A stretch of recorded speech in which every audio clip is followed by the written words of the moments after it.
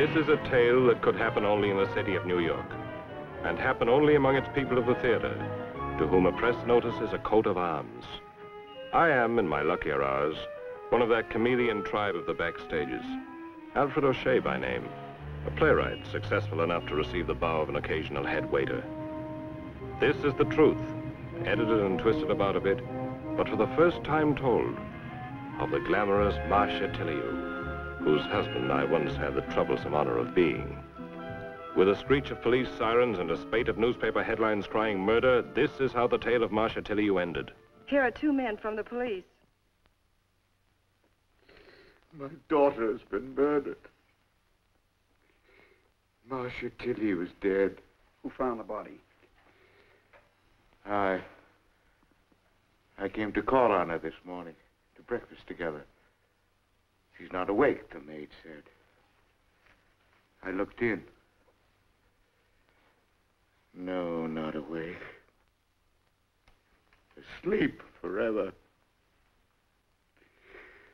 Look! A heart torn with a murderer's bullet. My Marsha. My radiant child. And this is the happy night on which the tale of Marsha Tilleyou began.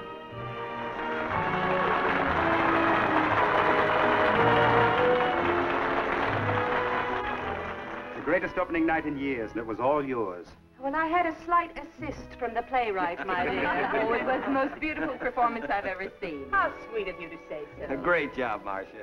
You kill the people. Oh, thank you, dearest George. Thank you for an unforgettable performance, my dear. Oh, Otto, how nice of you. The forgotten lady will be remembered forever. They just loved you, Marsha. You're very sweet, my dear. After tonight, you're a star, Marsha.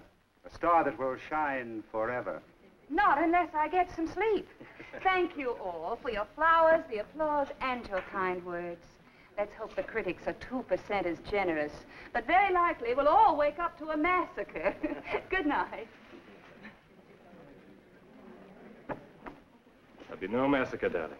The critics staggered into the night muttering hosannas.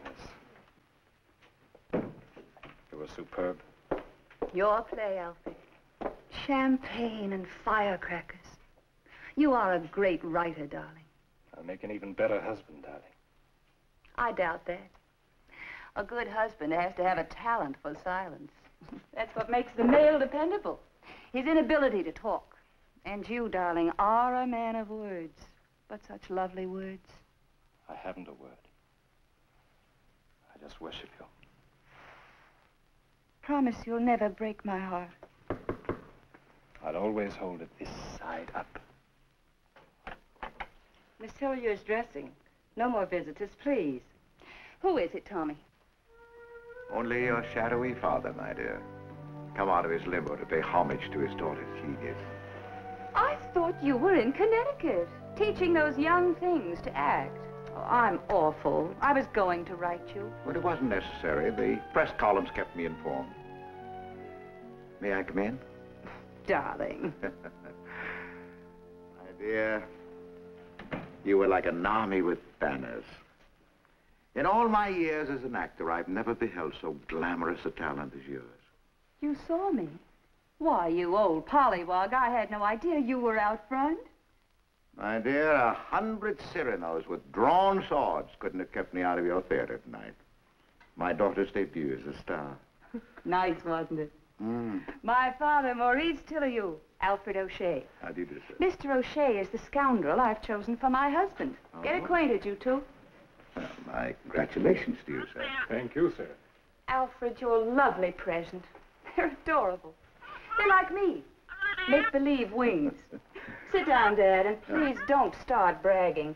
Turn him off, Alfred, if he gets on Hamlet. My dear daughter, were I 100 Barrymores instead of one miserable Tilleyou, I could talk only of you tonight and your triumph. You've written a very fine play, Mr. O'Shea. But it was my daughter's genius that made it glow, that brought the audience to its feet. I quite agree. I remember a similar phenomenon on my opening night as Othello. You could hear the cheering far out into the street. Sweet Daddy. I learned as a child to call him Old Davil Ham. So you liked me tonight, Mr. Tilleyou. Your little crack-brained daughter did not bring disgrace on the great name she bears. You mock me, daughter. Oh, darling, forgive me. And rightly. I have, for 20 years, haunted the back rows. Theatrical has-been. No manager, however lowly or desperate, would engage me. I harbored around Broadway like a ghost. Shabby, garrulous, invisible. But I had one bit of glory left. My child. I remember one sorry day when I returned to my hotel and I saw my little girl at the piano, sir, mastering the complicated coordinations of a Bach minuet. You were 7, Marsha. Those little hands. And I said to her mother, I've been turned down again, my dear, but it doesn't matter. For one day, my name will belong to a star. And now it does, as I always dreamed it would in my youth. Marsha Tilleyou became one of the quick and glittering legends of Broadway. A name with a light on it, a name to gabble and write about. Our marriage was ideal. And then, our marriage was a bust. She began driving me potty with her infidelities. She was in love, out of love, half Isolde, half pirate. Scandals bounced off her like rain off a duck. For nothing matters when the applause is loud and the years are all skyrockets going up. What's this ugly tale I hear about your new play, Alfred? We're closing on the road, not bringing it in. Oh, I'm surprised. Marsha tells me it's very clever. Yes, I'm down to wifely applause. It seems I'm the youngest ex-genius Broadway has seen since Soroyan. Can I buy you a drink, Laxley? No, thanks. The critic circle forbids its membership to drink with embittered playwrights. It's too hazardous. Here are the receipts. 25 standees. Standees. Beautiful word. You're a critic of the drama, sir, and I speak to you with the deference of an old actor who never quite commanded the praise of critics, but who, though wounded by their 1,000 arrows, still holds them in the highest esteem. Your last article about my daughter was the first to do her justice, Mr. Laxley. I wrote that piece during a total eclipse of the intellect, and I regret every syllable of it. Your daughter, sir, is an ingrate with the soul of a baboon. A great actress may be permitted an oddity or two. No, your article was accurate. There have been great actresses in the past. I can remember many of them. But none like my daughter, Marsha. She doesn't speak lines. She radiates them. I've seen every one of her performances for 3 years. You hear that? Her entrance never misses. She comes on the stage like magic. I would admire your daughter a bit more than I do if you could induce her to wear a gag off stage. Well, I'm sure she never meant any offense to you. No, not at all. Childish high spirits. I have a brain made out of laundry soap. When I write, I give off soap bubbles. My face looks like an oyster. I'm as appealing as an old sock hanging on a gas jet. This about a man who has adored her brilliantly for 2 years. And my dear Laxley, we must remember she's young. She's not young. She's older than the original serpent. My dear Philip. Her dinner scene, we mustn't miss it. Not to shed a tear. Tears are quite out of style for women of my sort.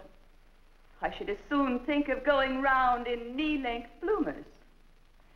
Instead, when I remember you, I'll always order another highball and drown you over and over in 3 inches of alcohol. Goodbye, Phil.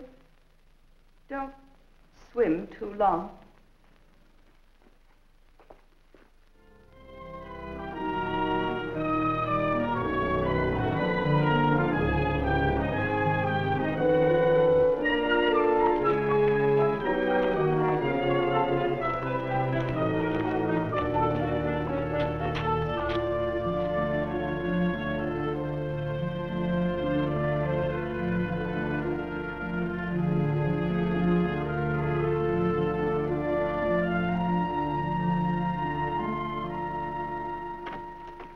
Marsha here yet?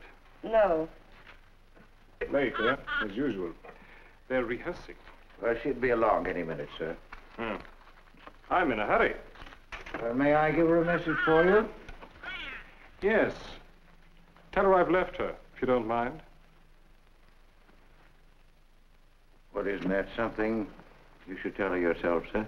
Briefly, no. Tell her I'm taking a boat. Well, may I say where you're going? I'm still a bit undecided. Possibly I shall shoot lions, or wrestle with alligators, or I may merely live in a cave for the rest of my life. Anything will seem quite pleasant after 3 years beside your daughter. Well, you'll remember your years with Marsha as the golden time of your life, sir.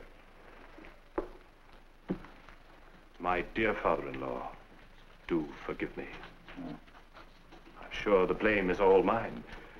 I'm just not quite bright enough to see it. I see only Battle of Gettysburg, frightful carnage. Love is etc.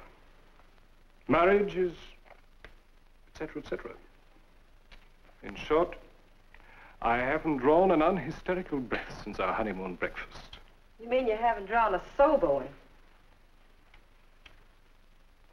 Exit. One drunkard. You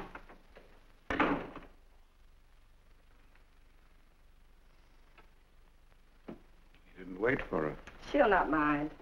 He's been living off her for 2 years, throwing away her money. She has a right to try to find happiness where she can. I'm late. Herbie wants everyone in costume. Idiotic bore, these dress parades, and I'm beginning to suspect that Mr. Herbert is a bore, too. Martinet, my Act One costume here? Just arrived. Well, flex your muscles and get me into it. Oh, Alfred was here. Yes? He asked me to tell you that he's left you.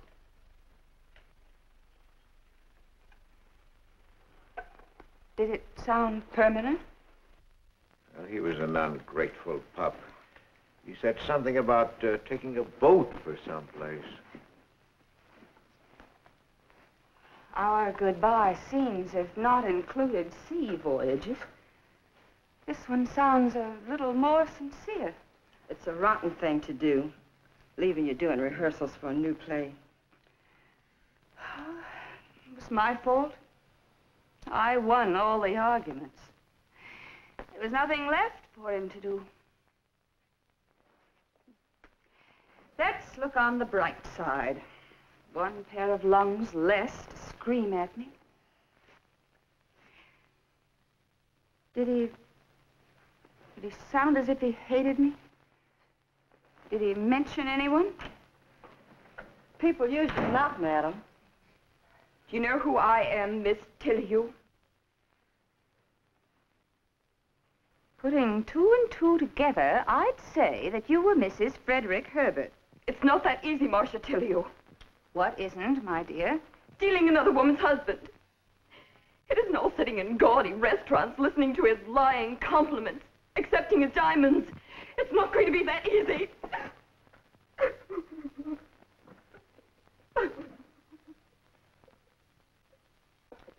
Get her a handkerchief, Tommy. A big one. I'm so glad you didn't shoot me, Mrs. Herbert. I'd have felt terribly silly dying over Mr. Herbert. Like being shot for stealing milk bottles.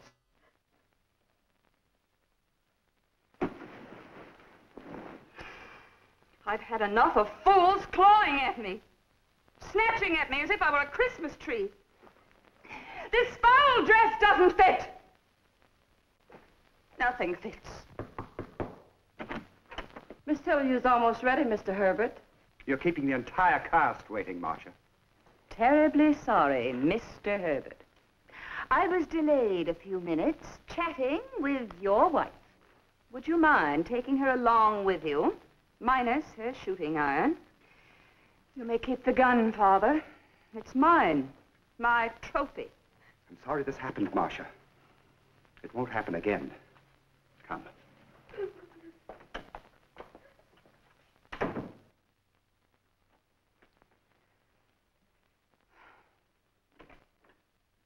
You'll have to wait a few minutes.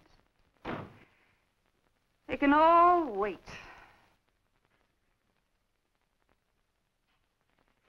Like Alfred didn't.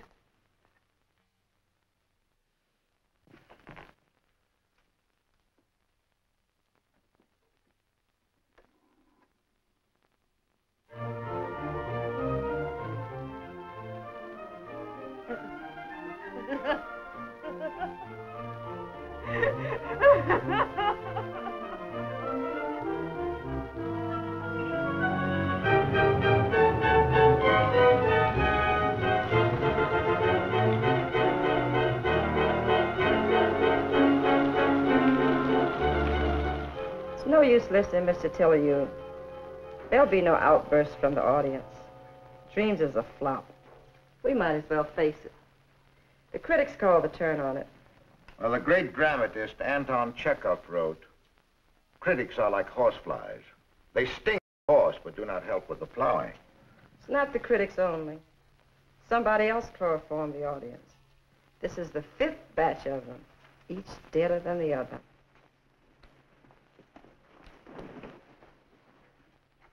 Give me a drink, Tommy. Do you think you ought to drink during a performance? Don't you start telling me what to do.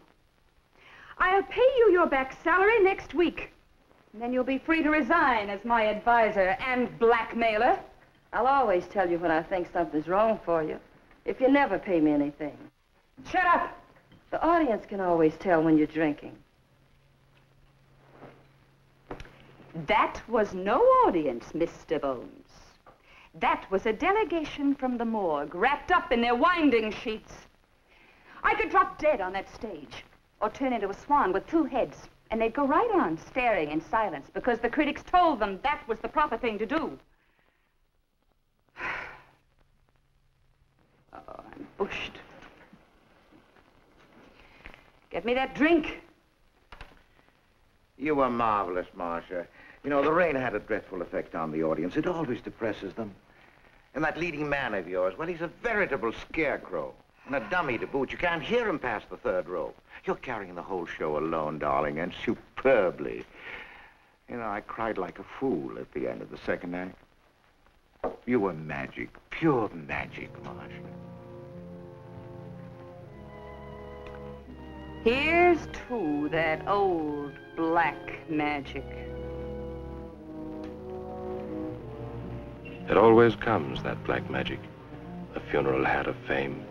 You can't miss, and suddenly you can't hit. You're riding hard and fast, and suddenly you're standing still.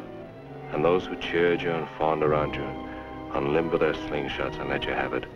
And the years are all skyrockets coming down.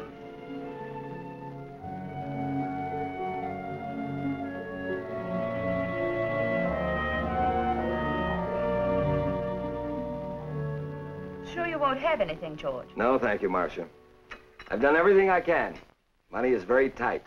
It's impossible to raise a loan without any collateral. Well, I don't see why you keep bothering strangers about it, darling. Loan me the 10,000, George. I'm opening my new play out of town next month, and I'd like to have my debts paid so I can concentrate on my art. Go ahead, you can loan me the 10,000. I haven't got it.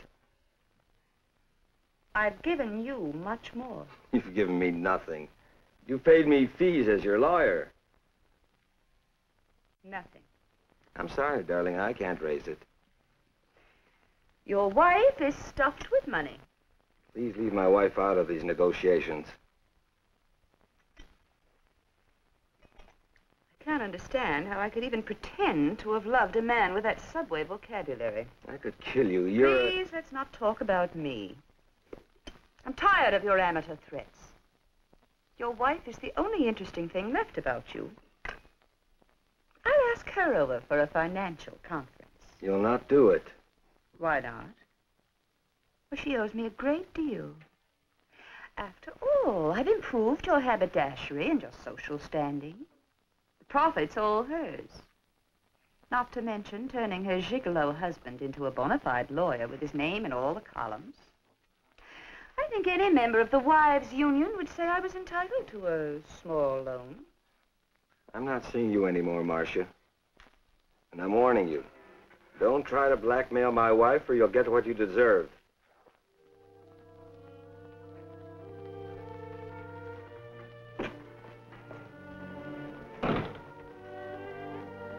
They exit very quickly now.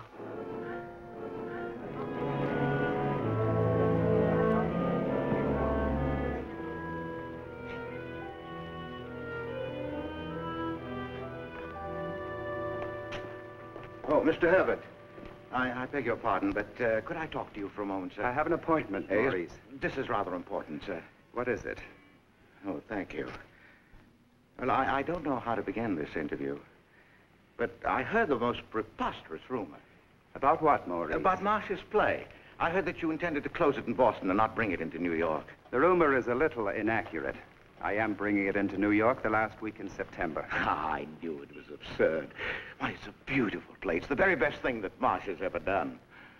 I'm delighted to put an end to a lot of this idiotic gabble, sir. I'm not bringing it in with Marsha. I don't understand. I'm replacing Marsha in the lead. No. Hazel Bond will open in it in New York in September. Everybody inside. Second act. Overture? I can't believe what you're telling me. I've given you the facts, Maurice. I have an appointment. Mr. Herbert, Marsha Tilley is the finest actress in the American theater. She's more than a star.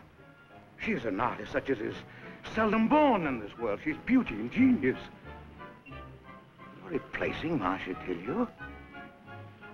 No, that can't be true. I haven't heard right. As well speak of replacing the stars in the heavens and blotting out the rays of the summer moon. Marsha's not what she used to be, Maurice. The last 3 flops have proved that. They dislike her. There's been too much bad publicity, too many tantrums, too much liquor. And her performance as Madame Finelli is shoddy and lifeless. That is a lie, sir. Good night, Mr. Tilley. That is a lie. It's a lie, sir.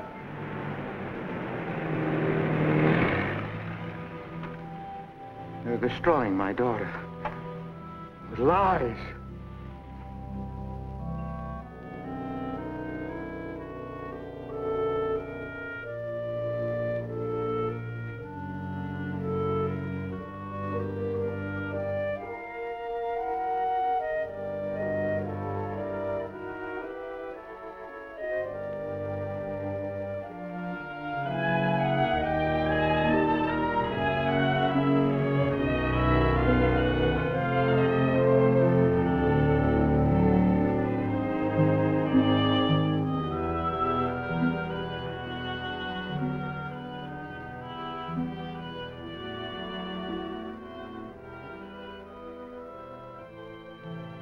I've been looking for you.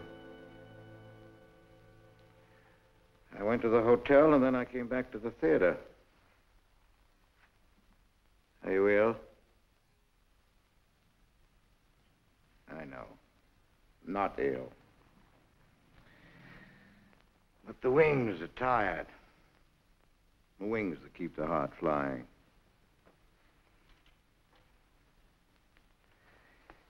You mustn't pay any attention to these out-of-town critics.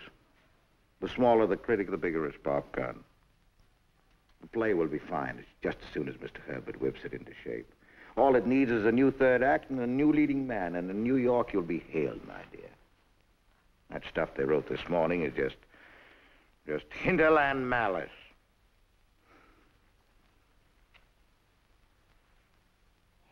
Do you mind if I make a suggestion, Marsha? Next season, you do something worthy of you.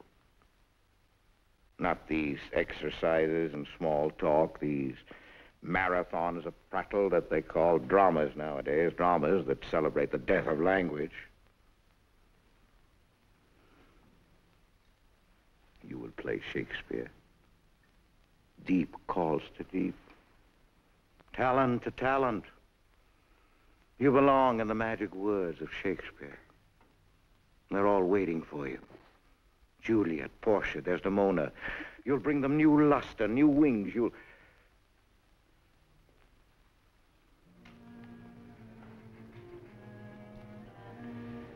A little drafty sitting here. Would you mind if I go home, my dear? Yes, Marsha's next appearance was in a tragedy. Her own. She lay dead across the bed like Desdemona, 2 bullets in her heart and around her the signs of murder. Signs that set police and newspapers hunting for a killer.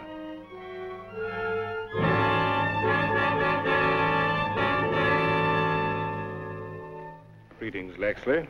Veering. Good evening. Had as much as you can take of this opera? Alfred. Late one? Yes. Oh, the police still seem at sea. Marsha's assassin remains uncollared. But bless them. They have a new clue to his identity, which may be revealed in a later edition. You know, the police questioned me for hours. Half of Broadway has been given the 3rd degree. Seems that anybody who knew Miss Tilleu is a logical suspect as her murderer. I'm told this is the worst play of the season. Can't afford to miss it. It might cheer me up. I don't remember seeing you at the funeral. I was out of town. Okay, I've got it. I'll take care of it.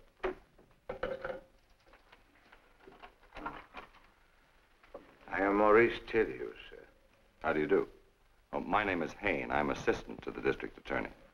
Yes, I know. In charge of my daughter's murder investigation. Please sit down. I'll be brief. Nice of you to see me. Very nice for a man so busy hunting a murderer. You haven't found him. 2 weeks of searching and no clue to a killer. And the press flaunting her name day by day, bringing fresh scandal to her memory. You said on the phone that you had some particular information for me, Mr. Tilleu. Yes. Most particular, Mr. Hain. You've interviewed them all and found only alibis and innocence. Well, if you have any name or evidence to give me, I'll be glad to check back. Well, I'm inviting you to meet the murderer tomorrow night in my daughter's home. Why wait for tomorrow? If there's any truth in what you're saying, we ought to act at once. I suggest that you tell me. And that may seem strange and impractical to you, Mr. Hain. An old character actor with his mind jangling like bells out of tune. But please, I beg you, humor me. They will be there. All of them, when you are well. Too well. I've invited them for dinner, informing them that matters unknown are to be revealed. They've all accepted they'll be there. And the murderer will be among them. I will give you the name and the proof of the murder tomorrow night, Mr. Hain.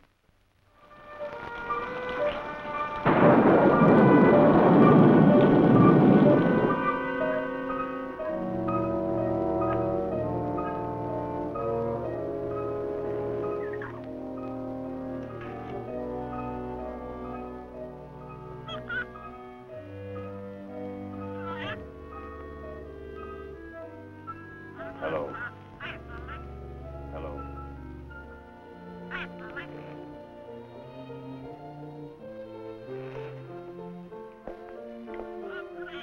Mr. O'Shea. Good evening. Inclement weather, Mr. Veering. Miserable. I was afraid I'd be late. No taxis in the rain, so I was reduced to walking. And where is our host? Our esteemed host is lurking in the wings, waiting for the house to fill up. Dear me. They're all here, including a few of my minor suspicions. Suppose there's any way of getting a drink around here? You ought to know. Who's that vulture? Mr. George Murray, a barrister. Oh. After my time. I'd like a drink. Why don't you go and ask a butler or someone? I can't go prowling through a strange house. Oh, stop it. Don't pretend you've never been here before.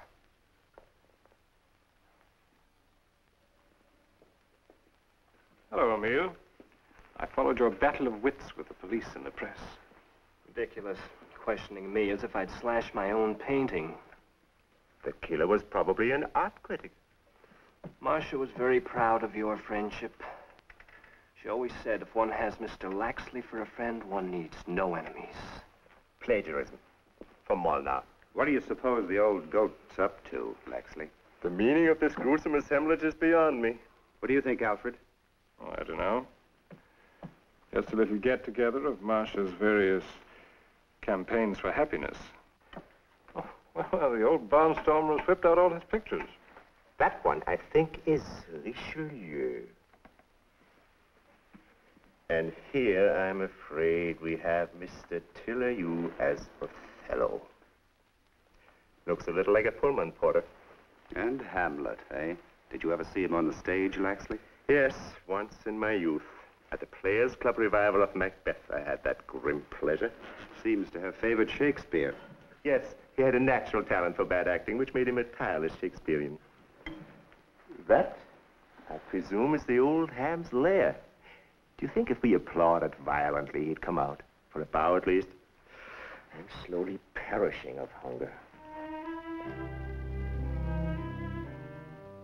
Ladies and gentlemen, permit me to present to you an important member of our memorial dinner party, Mr. Thomas Hecht, assistant to the district attorney of the city of New York. Ah, policeman. That always adds flavor to a cast of characters. I shall not introduce them by separate name to you, Mr. Hecht, for they all have a name in common. They are the world of success. Critics of the drama, painters, poets, playwrights, producers, legal luminaries, and their charming, though sometimes mysterious wives. They're all here. The Roman candle signs that light up Broadway. Dinner is served.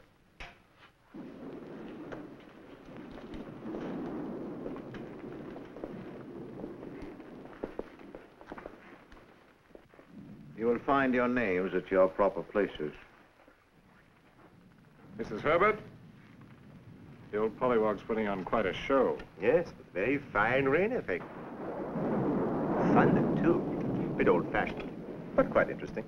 He looks a little odd. Would be odd if he didn't. That's very funny. Thank you. And who is this missing miscreant? That is my guest of honor, sir.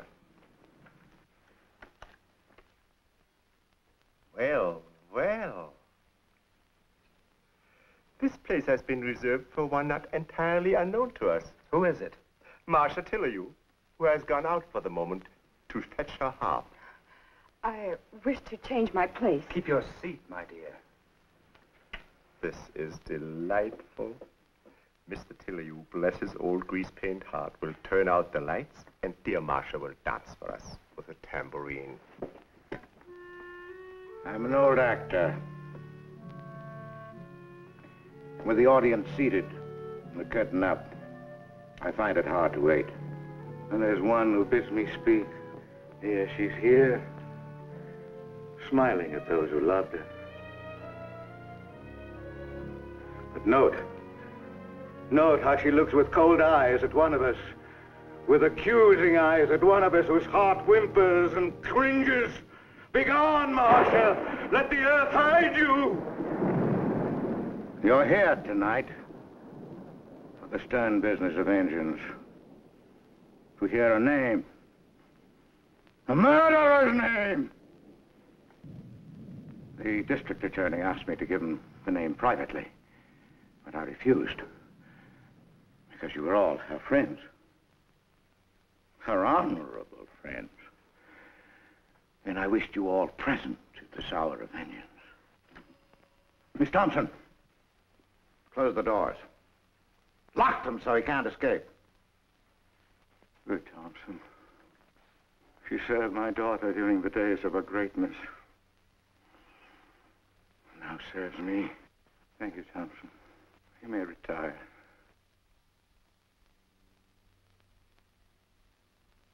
Is this not like a play?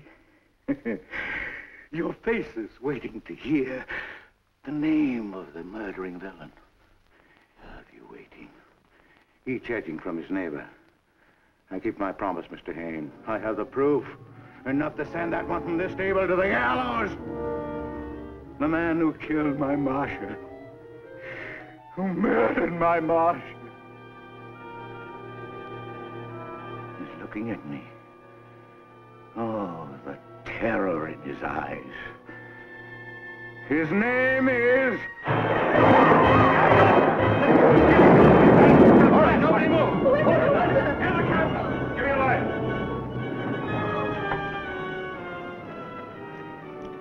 Get a doctor quick. He's stabbed. Quiet. Nobody leave. Subtitles. Who was it?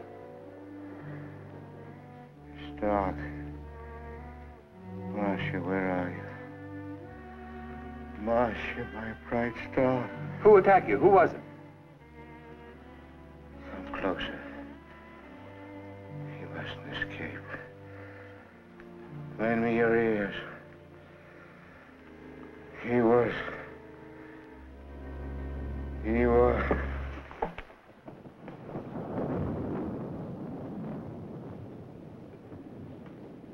He's dead. Whoever killed him is in this room. I want you to all line up against the wall till the police come. Wait. Let's have another light in here.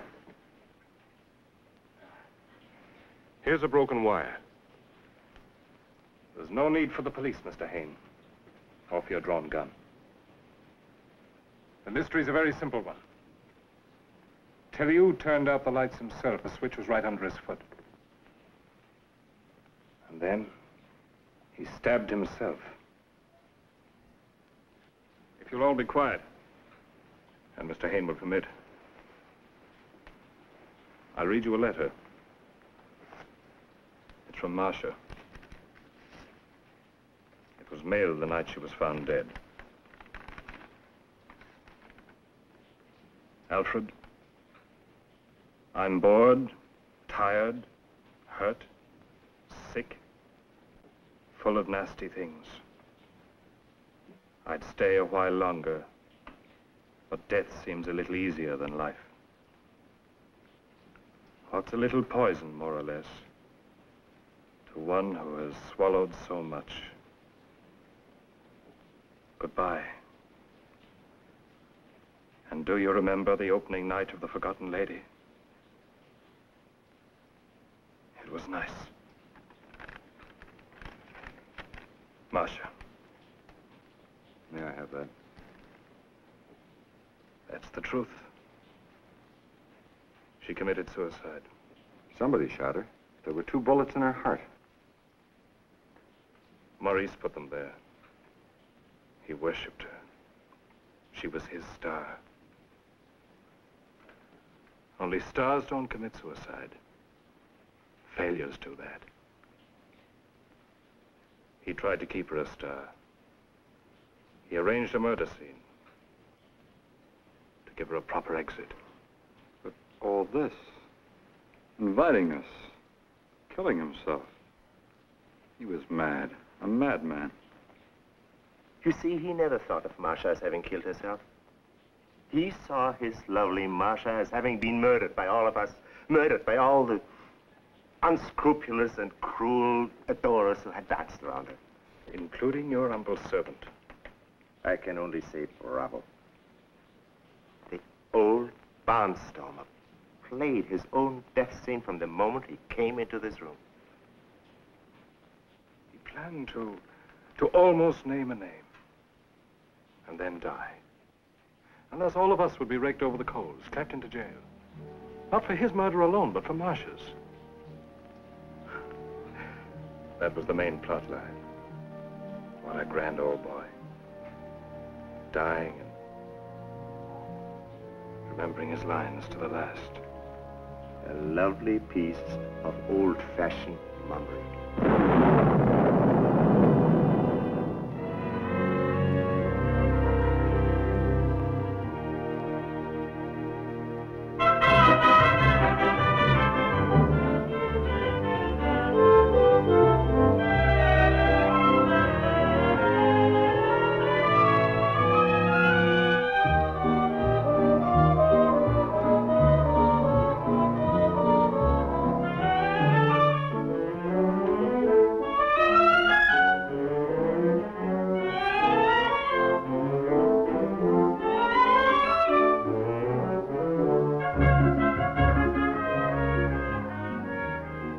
is Ben Hecht speaking.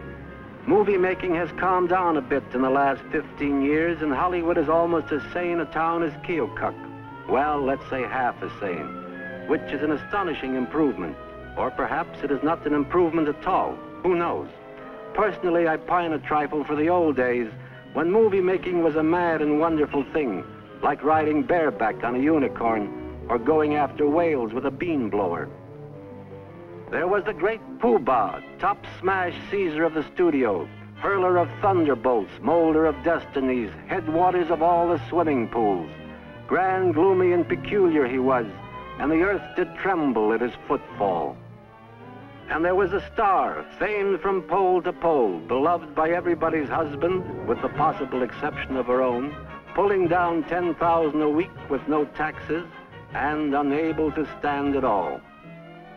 And finally, there was my hero, the great agent, the 10%er, the peddler of genius and beauty.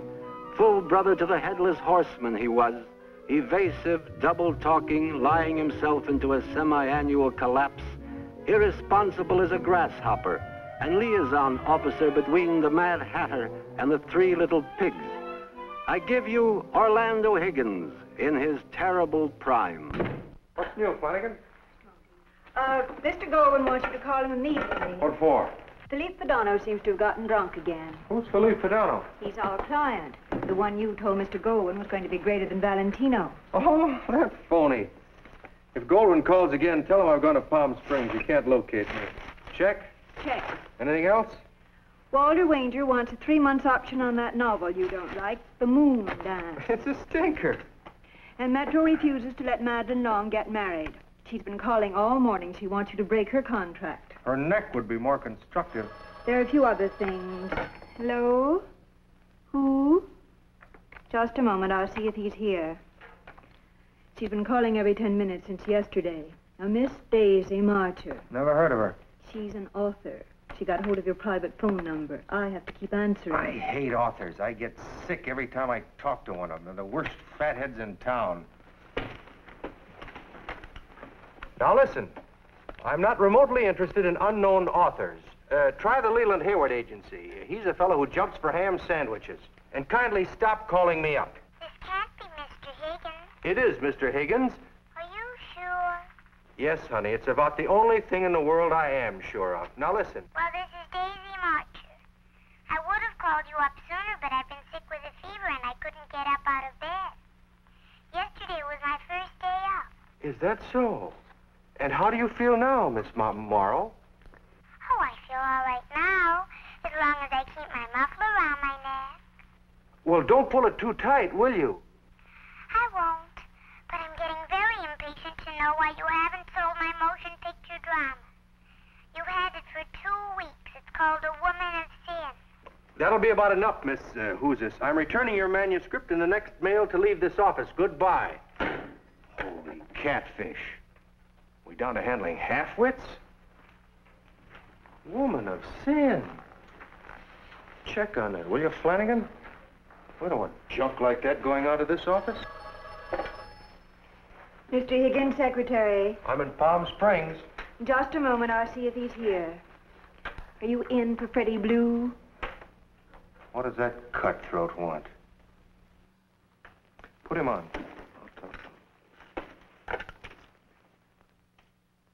Hello, Freddie boy. How's the world's worst gin rummy player? Anytime, Pigeon. Yeah, Wednesday's fine. Double stakes? Perfect. Yeah. What's that? Who's script? Oh, Daisy Marcher. Yeah, what about her? Well, I'm glad to hear that, Freddie. Oh, great girl, Daisy, yeah. Most brilliant writer I've uncovered in years. Yeah, we handle her. Yeah. Yeah. Right. Right. Have her there at 3. Will do. Goodbye. Have whatchamacallit come in, will you? Miss Wright, please. Empire wants to buy Woman of Sin. Oh, round up that half-wit for me, will you? Daisy Marcher. Yeah, she sounded like a nut over the phone. That's no drawback in a writer. Last week, Gene Fowler reported to work at Metro in a hearse. I want a copy of that Sin Woman script by Daisy Hoozes. Oh, yes, A Woman of Sin. Yeah. Oh, I'd like to explain about that, Mr. Higgins. We made a mistake and sent it out to Empire instead of returning it to the writer. The envelopes got mixed up. You know, some writers are born under a lucky star. Even their agents can't stop them. You read it, huh? Oh, yes, Stunk, huh? decidedly. Worse than that epic we sold Columbia? Infinitely. Hey. Never mind a copy. We haven't got one. Good. Anything else? No, go back and see if you can make some more mistakes. That's the only way to succeed in Hollywood. Have Miss Birchley at Mr. Cobb's office at 3. You mean Daisy Marcher? Yeah. And handle it yourself, will you? You're the only member of my organization whose head isn't on backwards. I've never seen such a pack of ninnies. You have a 12 o'clock appointment with Mr. Selznick. Oh, he's always 3 hours late. I get there plenty of time. I'm gonna play some tennis. Have a swim. Romanoff's for lunch.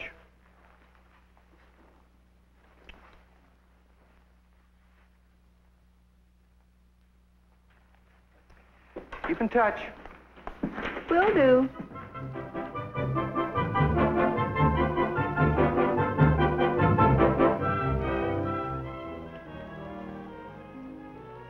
I'm sorry, Miss Flanagan. You have no appointment with Mr. Cobb. I don't wish to see Mr. Cobb. I'm meeting Orlando Higgins. Mr. Higgins is in reception room A. Thank you.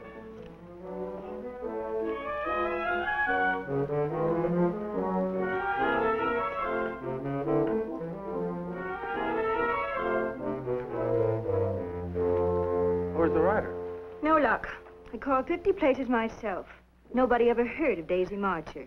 The Screenwriters Guild has no record of her. Those fatheads. All they do is keep voting. I told you never to waste time on them. I hired a detective agency to run her down. They're putting 3 men on it. Mr. Cobb will see you now, Mr. Higgins. Oh, thank you, darling.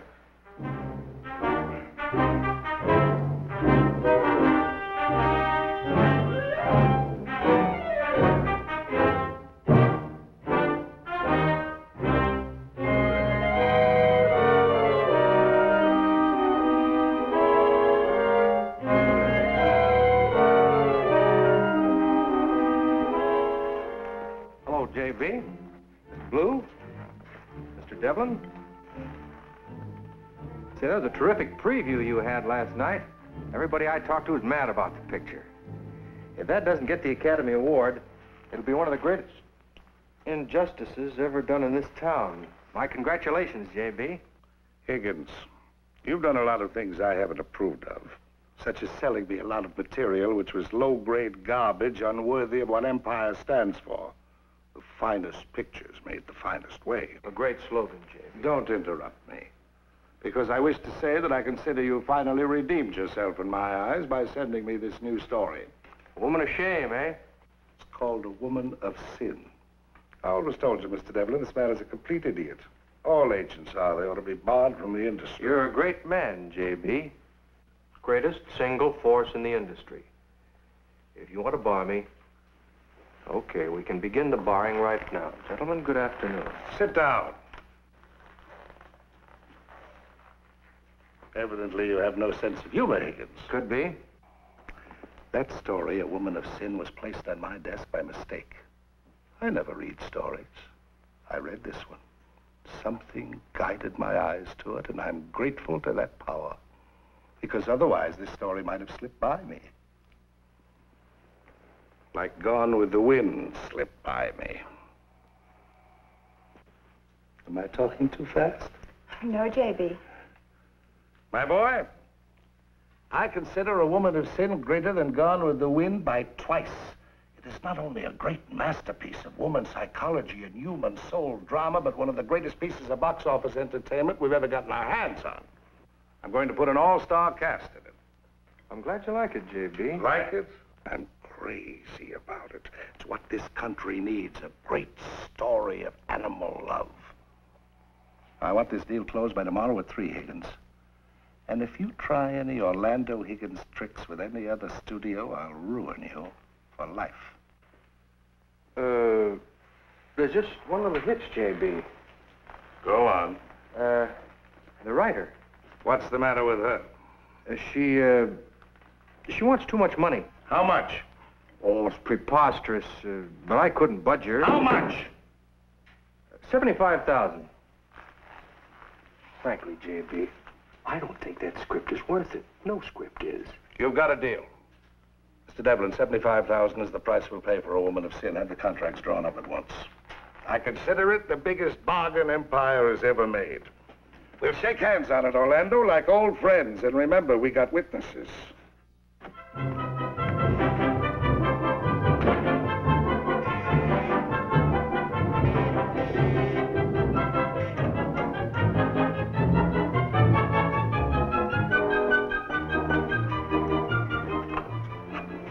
Good morning. What's new, Flanagan? The detectives were struck out on Daisy March. Hire some more. They've covered every hotel and hideaway. But don't tell me there is no Daisy Marcher. I talked to her.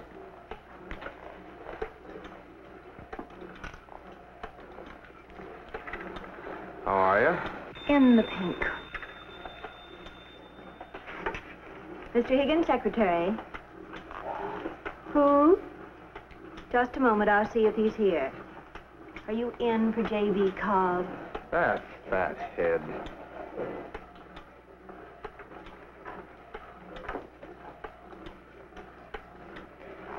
Orlando Higgins. Yes, I'm on personally. Hello, J.B. Now, wait a minute. Before you start talking, I've been up half the night talking to Daisy Marcher like a Dutch uncle. I can't get her to see it our way. Yeah. No. She absolutely refuses to sign any contract that doesn't give her a percentage of the gross.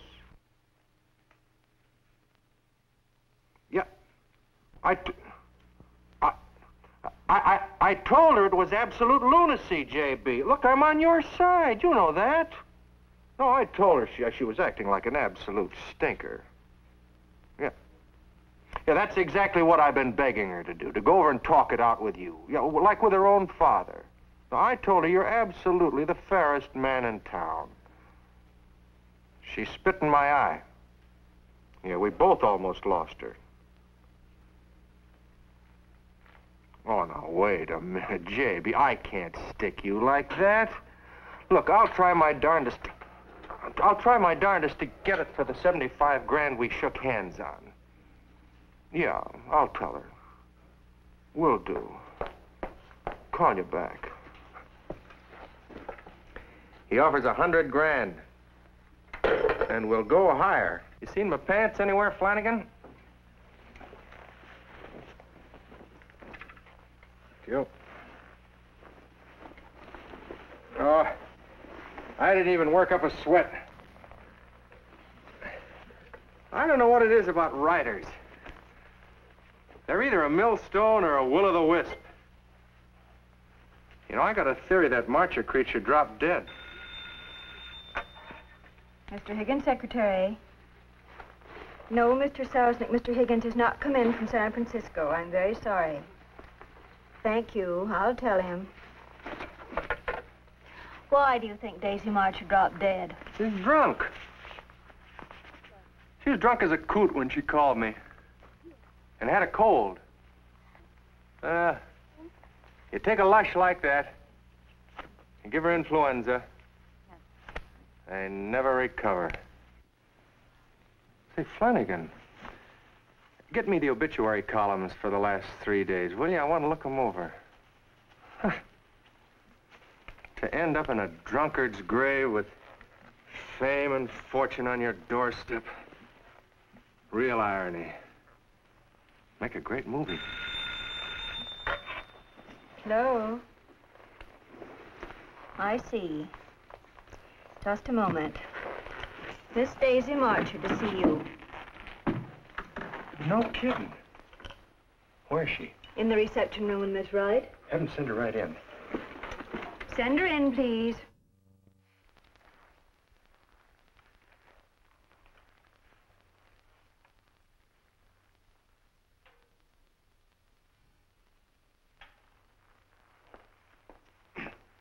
What's holding her up? I'll check.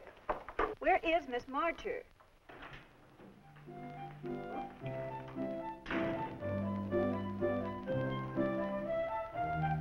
What do you want? I'm Miss Daisy Marsha. Well, go and tell your mother to come in, and you wait outside like a good little girl. Can't I get anybody to run the office right? How many secretaries do I need? I have no mother. I'm an orphan. Which one of you is Mr. Orlando Higgins? I am Orlando Higgins. Then please give me my drama back. Are you trying to tell me that you're the author of Woman of Shame? It's called Woman of Sin, and of course I wrote it all alone. You know what happens to little girls who tell lies? Dirty, rotten lies? Anyway, I never liked men with red-rimmed eyes like you. I'm not in the habit of quarreling with babies. Now, what I want to know is, are you actually the author of Woman of Sin? Cross your heart, hope to die. Hope to die, yes I am. Yeah, that hair ribbon kills me. Take that off. I won't. It makes me look taller. My mother gave it to me. You said you didn't have a mother. On her deathbed when I was a little girl. You see, Father ran away with another woman, who afterwards stabbed him to death. And my mother hanged herself because of a broken heart. They cut her down, and she lingered for an hour with her neck broken. I'm glad to hear it. Where do you live, little girl? Oh, in the hills. I like the wilderness. Oh, you live in a tree, huh? Like a squirrel? Part of the time. Then I spend some time with my grandmother. She lives in a little hut because she's half Indian and very old, about 110. Her name's Minnie Thompson. Shut up, you loony liar. I'll spank you. You're a nasty, red-eyed monster, and I forbid you to ever speak to me again. No, you don't. Come here. Flanagan. Come on, we're taking this brat home and finding out the truth about her. I have to skin her alive. So that was all a pack of lies about the stabbings, the hangings, and the Indians. Oh, yes, I'm very much alive, Mr. Higgins. And, you're sure your daughter wrote this script all alone? I mean, you didn't help her in the hard parts? Oh, she wrote it all alone, her own little bedroom. But the child simply will not learn how to spell. Though I've told her what a help it'd be to her in her career. Haven't I, babykins? This is a very interesting kettle of fish. She's an author? Oh, yes. She's been at it since she was 3. Writes day and night, never stops. Poor old thing.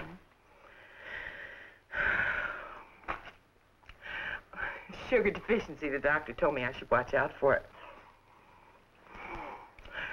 Well, those are all the facts about Millicent. Daisy Marsha's her nom de plume. Though I think that Millicent Egelhofer's much more literary sounding. Don't you? Oh, come here, Pip. Come here, sweetie. Let me fix your hair ribbon. The gentleman will think you're just a little street Arab. Mother, this is too much. Your language. Why, babykins, where are your manners?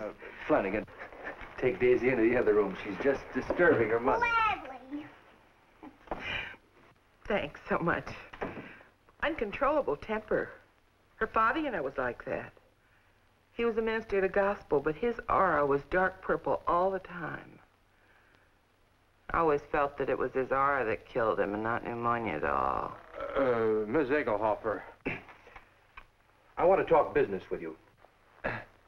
Empire Studio is willing to pay $125,000 for Woman of Sin.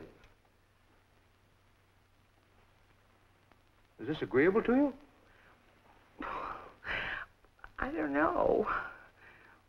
All that money going to Millicent, it might spoil her character. She's so simple and unassuming now. No, the money will not go to her. The money will go to you. She's a minor. It'd be criminal to hand over the money to a crack-brained infant like that. Poor babykins. I could do so much for her. After all, she does need an older head. Done and done. Now listen hard. This is important. Empire is going to spend $3 million on this epic, maybe more before they're through. They're going to advertise it as the most sophisticated love drama ever filmed. Oh, that's wonderful. I'm very proud. Now, please, madam, you've got to concentrate. Now, if it's ever found out that this great epic was written by a child of 9. It will ruin not only Empire, but it'll give the whole industry a black eye. Oh, boy. I know, the public's very fickle. Yes, now, in putting this deal over for you, Mrs. Egelhofer, I'm taking a terrific gamble. If Empire ever finds out about her, I'd be lynched. No, I mean it. J.B. Cobb would have me lynched. Now, the only way to prevent this sort of thing from happening is to have Daisy put in my charge. I'll provide a fine home for her and keep her locked in it. You can visit her any time you want. I heard you. Come on, please, hurry up. Don't you want to say goodbye to your mother, Daisy? Oh, it doesn't matter. I spoiled my child with too much love. No, Mother. You have not spoiled me. It is the world that has spoiled me. You are not to blame. I forgive you and will always love you with what is left of me. Oh, come on, will you? Oh, please!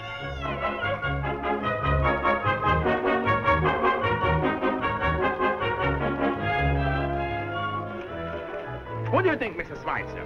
Do we wait for Mr. Cobb, or let's make the picture? We lost already all the money. No. We'll wait for Mr. Cobb. He'll be here right away. Mr. Cobb is coming. Oh, good. Hit the bell. Quiet.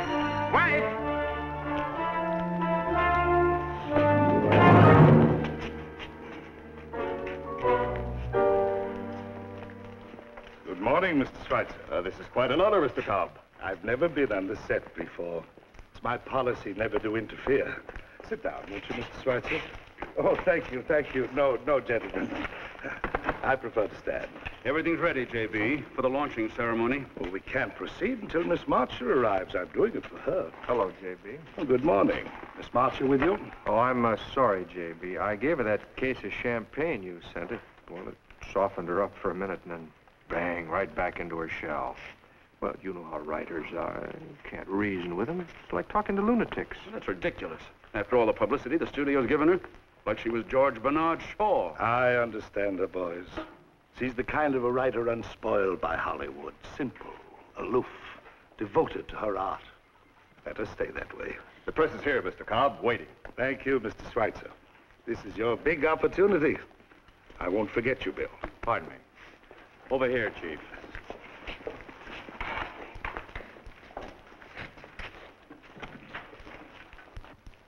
Thank you. Ladies and gentlemen of the press and fellow workers, I have only a few words to say on this important occasion. We are starting our picture, A Woman of Sin. And in starting this picture, I am fulfilling a dream I've had for 25 years of someday giving to the world a cinema masterpiece that will prove once and for all that Hollywood has come of age as a center of art.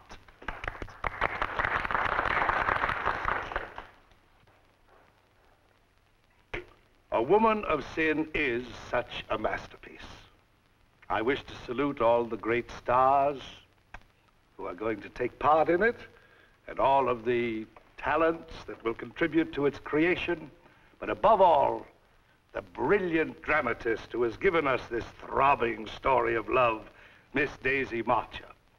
Well, on with the show, ladies and gentlemen, and remember, through all the happy days of toil before you, as Shakespeare said, the play's the thing. Thank you.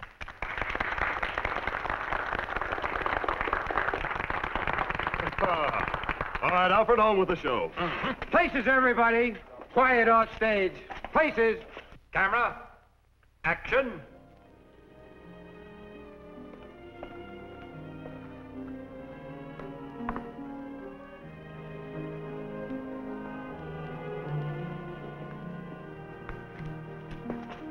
I have found out at last what you are, Millicent. And what am I, Gilbert? Cruel, selfish, a woman of sin. And are you leaving me, Gilbert? No, I forgive you. I love you with what's left of me.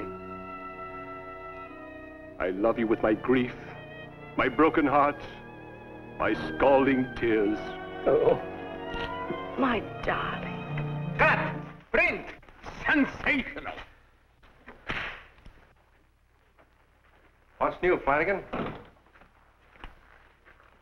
Walter Wanger wants to see you at midnight, projection room D. Yeah.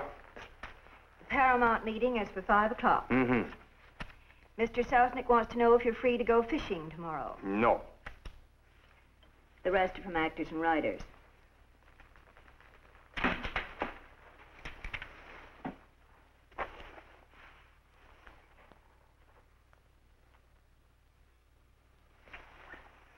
How's our little Balzac? She's sticking a chocolate cake.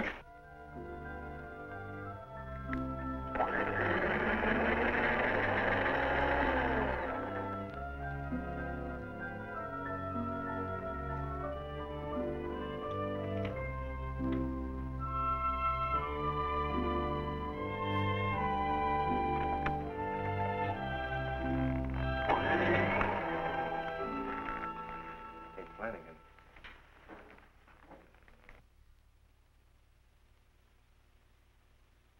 Looks a little older, a little fatter, don't you think? I'd still say she was about 9. Yeah, but not a young 9. Go away. Flanagan's going to take you to her house with her tonight. Oh, Franny, how do you spell blonde? B-L-O-O-D.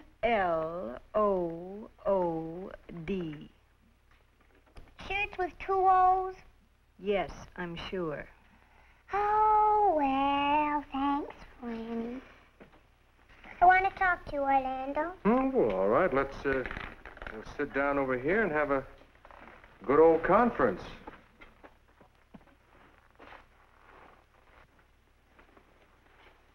Orlando, Hmm? I'm sick and tired reading about a woman of sin in the newspapers. I'd like them to write about a sea of blood. Is that so? What in blazes is a sea of blood? I've told you 100 times already. It's the new screen drama I'm writing about those pirates. And it's 100 times better than a woman of sin. Just a moment. There's a Mr. Moriarty to see Miss Daisy Marcher. No, quiet. No, you lunatic. No, please, I told you not. Who is Moriarty? You'll see. Just wait. Now I can finish the sea of blood. He knows all about pirates. Send Mr. Moriarty in, please. Where is he? Hi. Hi. Are you Moriarty? Yes? Oh, come on in. What's your first name? They call me Captain. He's Captain Moriarty. That's right. I got your letter, Daisy. I come over to your mother and she told me to come here. Ah, and how is Daisy's mother? Eaton. Come on in here. We're gonna work in here. And you can bring your boats, too. There's plenty of room in the sea. I can only stay here 1 hour, but I'll come back and bring my boat.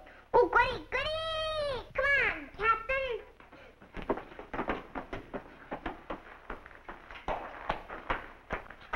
Kind of cute, huh? Hello? Yes? Just a moment, please. Mr. Cobb's office on the phone. They're running a rough cut of a woman of sin tonight, 8 o'clock sharp, projection room B. They want to know if you'll be there. Oh, I'll be there. I'll be there. Yes, he'll be there. No use putting on any false modesty, J.B. You've got a sensation in Woman of Sin. I cried through the last 5 reels like a baby. Why, it's a combination of Anna Karenina, Camille, and The Birth of a Nation. It can't miss. Miss. It's good for a 7 to 10 million gross. Frankly, J.B., I didn't think you had a movie like this in you. You surpassed yourself. I had Bill Schweitzer in and had a serious talk with him, J.B. I got him to see the point, and he's agreed to take his name off the picture as producer. It's going to read, personally produced by Jerome B. Cobb. I didn't really expect that, boys. But it's wonderful to know that you're appreciated by your fellow workers. After all, you had the vision, J.B. And that opening talk you made on the set. I could have made the picture myself after a speech like that. Excuse me, gentlemen. Yes? It's the art department. Send them in. Forgive my not sharing your enthusiasm, boys, but when a thing is done, you feel kind of let down, hollowed out.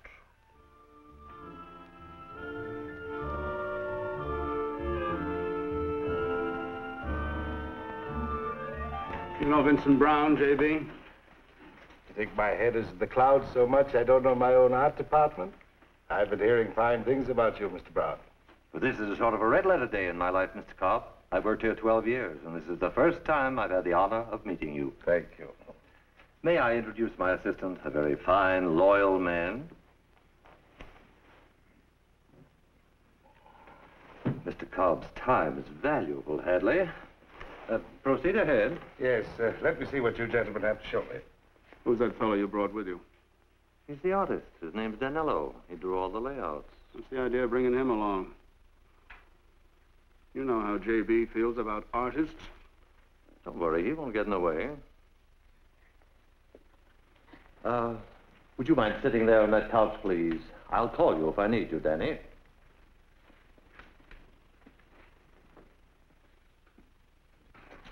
These are just the preliminary sketches, Mr. Cobb. I thought you might have some ideas which I could incorporate. I understand.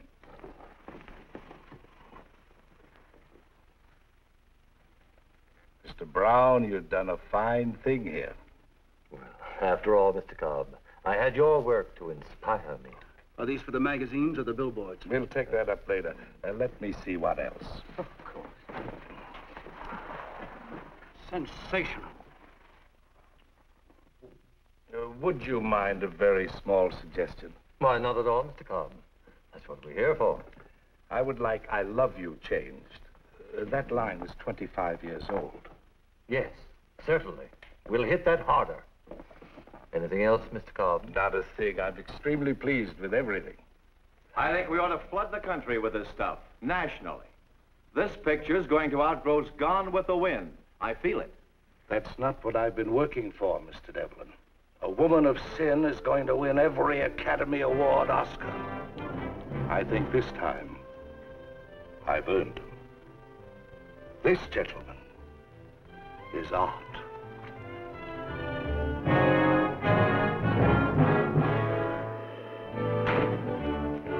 Good morning. Shut up, you big know-it-all.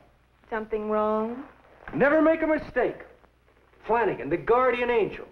You certainly sunk the Mauritania this time, with everybody on board. Fine work. Do you mind telling me what I'm supposed to have done? You mailed a copy of the Sea of Blood to Jerome Cobb, personally.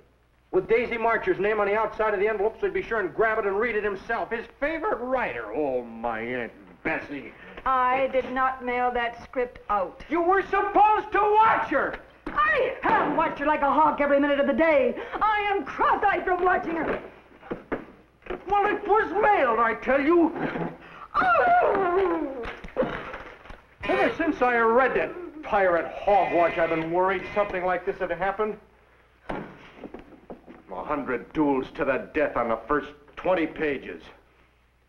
15 women get their heads cut off, including 5 harmless old ladies. And the hero, single-handed, captures a whole fleet of ships. Stabs to death 75 sailors in a battle, all alone. And for a finish, they hang the whole town. 2,000 men, women, and children all get hanged. Then they set fire to them for no reason. Didn't Mr. Cobb like the script? He's been chasing me all over the map. Caught me at the beach club. I told him it was a practical joke. Some sore-head writer trying to undermine Miss Marcher. You crippledy idiot. Shame on you. Writing a lot of filthy junk like the Sea of Blood. How dare you talk to me? You little fat. Let me go! You're torturing me! Let me go, you rag man! Go on, cry. I'd wring your neck. Why didn't you stick to sex? What'd you have to show what an idiot ignoramus you are by writing about a lot of...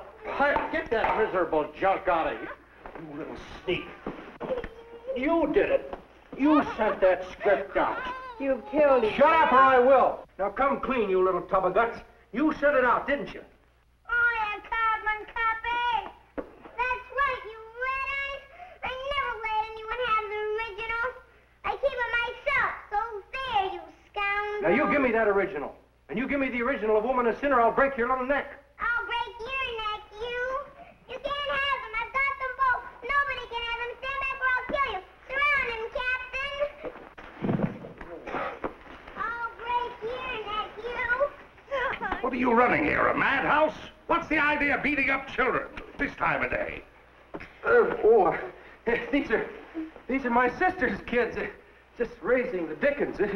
It's all right, gentlemen. Come on in, J.B. I came over here because I personally want to track down the dirty crook who wrote this rotten thing. Sea of blood. Give me that right Get away from me, little girl. Get these children home in 1 second, will you? Get away from me. Where are your manners, little girl? Get rid of these brats, will you? I want to talk to you. Hold it, Chief. Let him stay. No, don't be a stinker, Fred. Just a minute. Just a minute. Little girl. What's your name, little girl? Daisy Marsha, and I want my story back from this big, fat fool. What do you mean your name is Daisy Marsha? Where's your mother? Oh, hang my mother. What does she say? Little girl, did you really write The Sea of Blood? Yes, I did. I did so, absolutely. I helped her. I got golden on my mom's wedding. Nobody leaves this joint. Can you prove that you wrote this story, little girl? What are you asking her questions for? You heard what she was saying when we came in. She's got the original copy. The one we've got is only a carbon. I noticed it when I was reading it. Yeah, I heard her. But I also heard her say she had the original copy of something else. Okay, if you just let me handle this, fellas, everything will be okey-doke. My word on it. This man is trying to put something over. Something so dirty and cheap, I refuse to believe it. I refuse to believe any human being could sink so low as this man. Hold it, Chief. Is there any other Daisy Marcher besides you? No, there is not. Don't be silly. I'm the only one. Oh. Go on, Freddie. Ask her and get it over with. Little girl, have you ever written any other screenplay than this one? You must be crazy. Really crazy, I should say I did. I wrote A Woman of Sin. It's been in all the papers every day. And on the billboards, too, with my name. That's the silliest question I ever heard.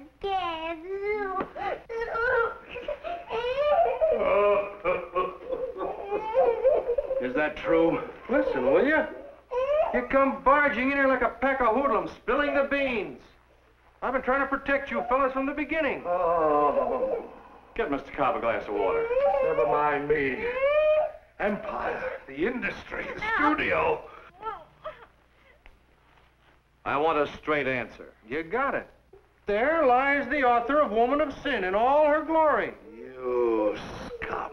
You grave robber. Taking advantage of my friendship. Nobody took advantage of you. You took advantage of yourself like you always do. Shut up. You've ruined me for what? Tell me that. Using a dirty child to make a dirty penny. No, I can't believe it. She never wrote that. That idiot child never wrote that epic. Never. Mike, call the police. Get me the FBI. You rotten man calling me names. I'll finish you off. Hey, just a minute. Flanagan. JB, Flanagan. you all right? Give me a hand.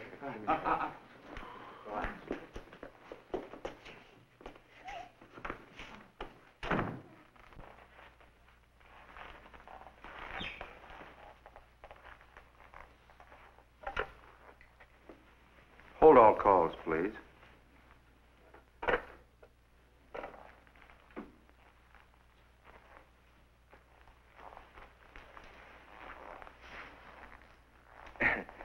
I don't see what you're so excited about, J.B. You got a great picture. You built up a great name. Have a heart, Flanny. Let me in there.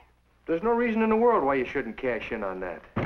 I'm sure Daisy Marsha will play ball, keep this whole thing undercover. After all, she's a pretty smart kid. I'm sure we're all agreed on that. Let me in there. I'll fix that big fat fool. Look, you keep her quiet, you got no problems.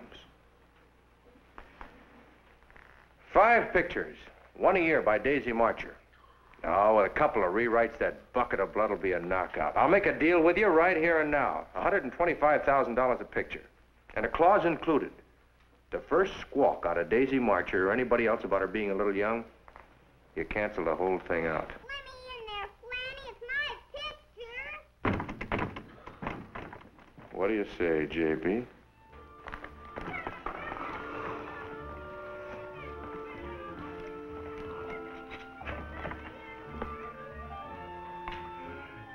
Got to fight on.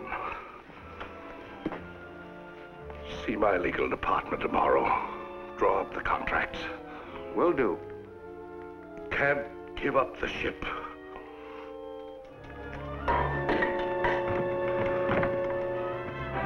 This is George Fisher speaking to you from the forecourt of Garmes Chinese Theater here in the heart of Hollywood. The event, a world premiere of a great motion picture, Woman of Sin. Tonight here at Garmes Chinese Theater are thousands of fans lining the streets across the street from the theater and the fans in the bleachers on both sides of the lobby of the theater. Cordons of police are holding back the crowd. Now listen, you're going to keep your big trap shut. You understand? Shut. I tell you, we're taking a terrible chance bringing her to the premiere. This town is full of snoops. Wouldn't you like to stay in the candy store like I suggested? No. She'll be okay, JB. I guarantee it. There's no chance of a slip-up. Whatever happens, we're protected.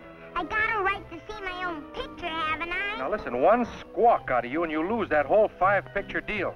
Is that clear? Check. And you don't go hunting lions in Africa with Moriarty. And you don't go to India. Check. What does she want to go to India for? Research. You give me your sacred promise that you'll play ball all the way down the line? Will do. Goody. And now coming into the theater, some of the greatest movie makers of them all. Walter Winchell, David O. Selznick, Samuel Goldwyn, Jack Warner, and there's L.B. Mayer, ladies and gentlemen. And now, the greatest of them all, Mr. Jerome B. Cobb and his entourage, including Orlando Higgins. I'm sorry, folks, but there's no babies allowed at this opening. I'm J.B. Cobb. This infant is with the party. Certainly, Mr. Cobb. Ooh, lights. Ooh, a lot of people, Daddy. Is everybody going to the movie show, Daddy? Shut up. Are they all going to the beautiful picture, Daddy? Don't overact.